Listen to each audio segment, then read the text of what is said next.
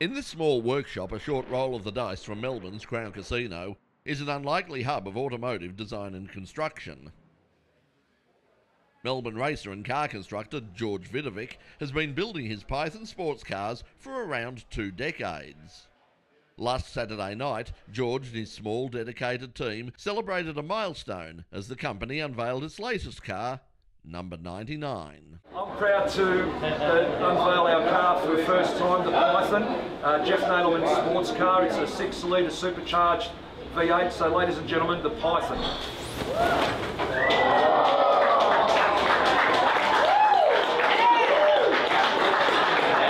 It's been a long path for George and his team, and he's the first to admit that it hasn't always been plain sailing. It's been an uphill battle. It always has been, it always will be as far as I'm concerned, unless there are some changes made. I think we need to tackle certain situations as far as government issues, but I don't want to get too heavily involved in that one. But yeah, it has been a struggle. We've been able to control that struggle by having different branches of the business controlling the funds and putting certain funds in different areas. So look, it hasn't been easy, but I've got a passion. And I'm pretty stubborn, mate, and when I'm a dog with a bone, that's it, it's all over. I just sort of stick at something and I just go for it. The closure of the local manufacturing industry has left many to question the future of automotive engineering in Australia.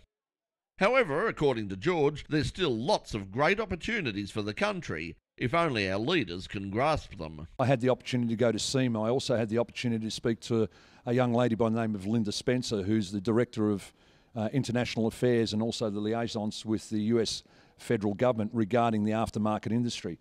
I think the United States have got their act together as far as this industry is concerned. There's no doubt about it, because the rest of the world turns to America when it comes to the hot rod fraternity, aftermarket sports cars, street machines, be what it may. They certainly do have a lot of power behind them, and power comes in numbers.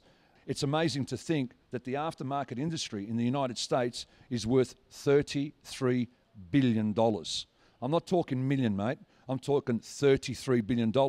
So when you talk those sort of figures with the economy, I certainly think that the United States and the powers that be are logical thinkers and definitely aren't going to turn that away or try to stifle that sort of entrepreneurialism as far as the industry is concerned. Python number 100 is already under construction, and George hopes that it will be the car that starts a whole new chapter for the company. I've done a few trips to the United States, and I'm excited to say that we've been doing a few conversations, a few companies over there. One particular company that I'll let out of the bag is Aries Pistons. I'm sure you're aware of Aries Pistons. And I've had the opportunity to meet and have a sit-down talk with Nick Aries Jr. himself, and also Carmen Aries, his daughter. Fantastic family, fantastic people, amazing amazing history in motorsport, particularly drag racing, where that's where their number one aim is, and that's where the Aries Pistons basically go to.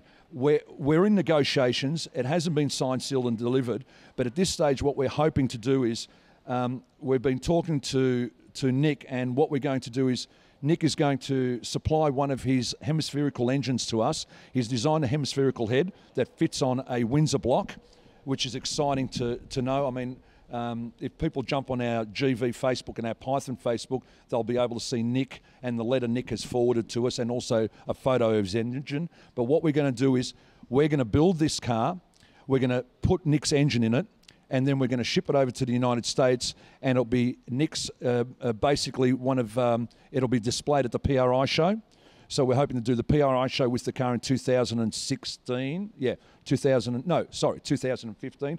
So we'll be there with this car with Nick's engine. We're hoping to do Bonneville Salt Flats, and also we're hoping to do Irvine drag strip and a couple other drag strips there to showcase his engine, and hopefully we can jump on that bandwagon and showcase our product, an Australian product, and basically try to sell ice to the Eskimos, so to speak, because it basically did come from the United States via the UK. George Vidovic and the Python will be in action this weekend at Island Magic in the Q 1 hour sports car race.